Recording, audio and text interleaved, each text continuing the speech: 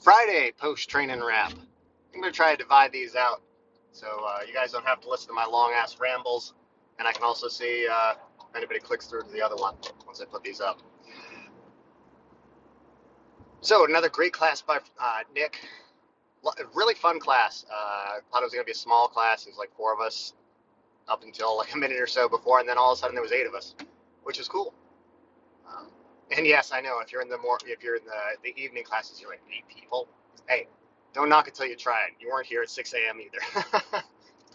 Eight is a big class for a lot of our morning classes. Gerald gets a pretty good draw, but for Nick and I, eight's a really good number. Fun class, doing the 2-on-1.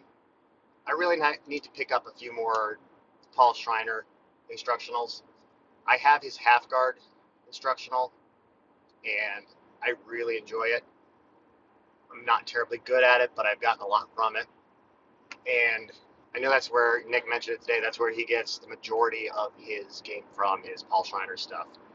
So I really need to pick up a little bit more of his stuff because it really speaks to me. I really enjoy the way he breaks things down, the details. I have to watch it a lot of times to get it, but that's the beauty of having stuff online or on DVDs. You get to do that. And that's something I need to be doing at this point. I feel like with my training schedule where I'm teaching 2 days, learning 1 day, I need to be trying to engage a little bit more with jiu-jitsu off the mats, even if it's just mentally, like catching one of those videos, like watching part of it on a break, at a lunch break at work, and then just thinking about it through the rest of the day or on the ride home.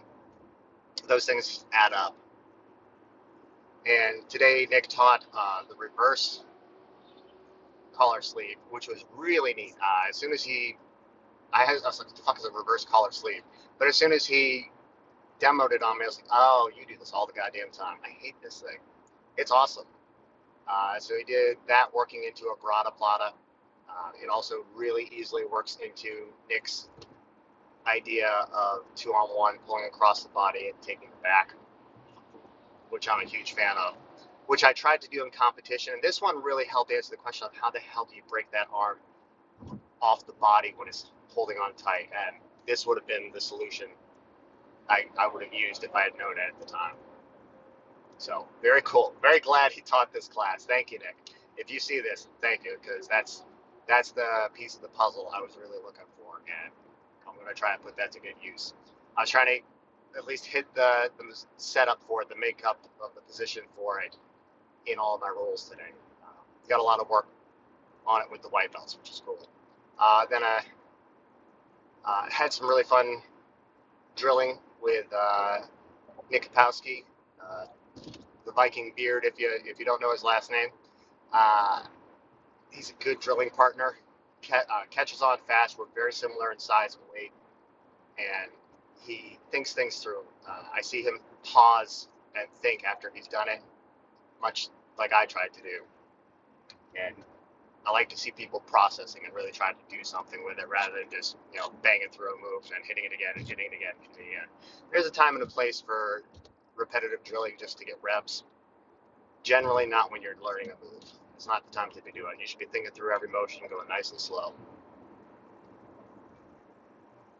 Then for rolls, felt good. Had a fun roll with Nick, and we had some back and forth on it, and caught a move on him that he actually had been looking at something very similar before class or earlier in the week. So we got to discuss that a little bit and the nuances of it. He was looking at a no-gi version. I worked on the gi version, so that was fun. That's nice.